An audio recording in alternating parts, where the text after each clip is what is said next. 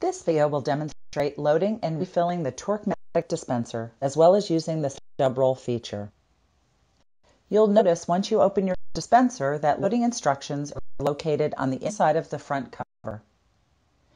Your Tork refill plug on one side and an open core on the other.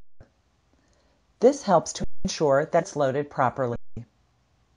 The open core is placed on the flexible arm on the left side of the dispenser.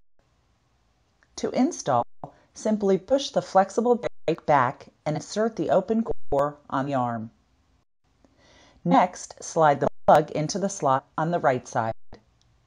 Feed the tail over the rollers and into the dispenser, using the arrows as your guide. Next, use the push bar to feed the paper through. Close the cover and your dispenser is ready for use. The green light indicator on the front of the dispenser will turn completely red when it's time for a new Tork refill. Open the dispenser and transfer the current roll onto the stub roll holder. Do not remove the paper from the feeding tray. Simply push the arm on the left side of the dispenser to release the roll and put the open core on the stub roll arm on the bottom left of the dispenser.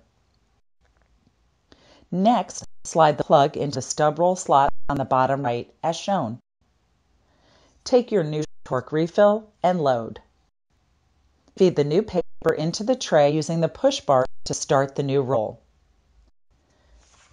Note that you'll dispense 2 sheets until the stub roll is completely depleted.